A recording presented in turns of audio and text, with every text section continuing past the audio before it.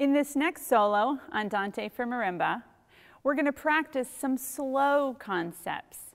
These are things you've already learned before, but I just want you to relax and play some of these double verticals and single independent strokes in a nice slow and fluid motion. Watch the video of me playing it a lot. I look nice and relaxed and nothing is jerky or sudden.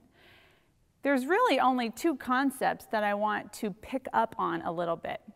The first one is the indication of a slur marking.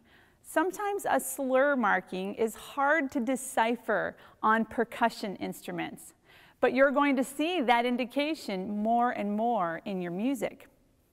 What that indicates is not necessarily the same thing that a wind player understands it as, but rather kind of a connection of the melody.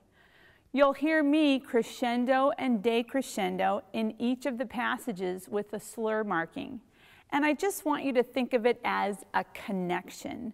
Try and connect those pieces more in your mind than with duration on the marimba.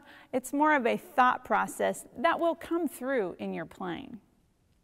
The second concept that I want to talk about with this piece is just a technical one.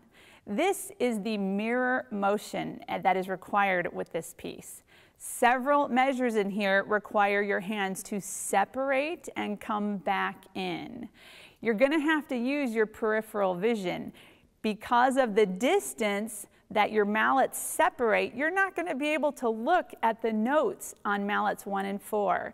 So try and focus straight ahead of you and use that peripheral vision to make sure you're playing the right notes. The easiest thing will simply be to lock that interval, whether it's a sixth, a fifth, or a third, and don't let it expand or contract.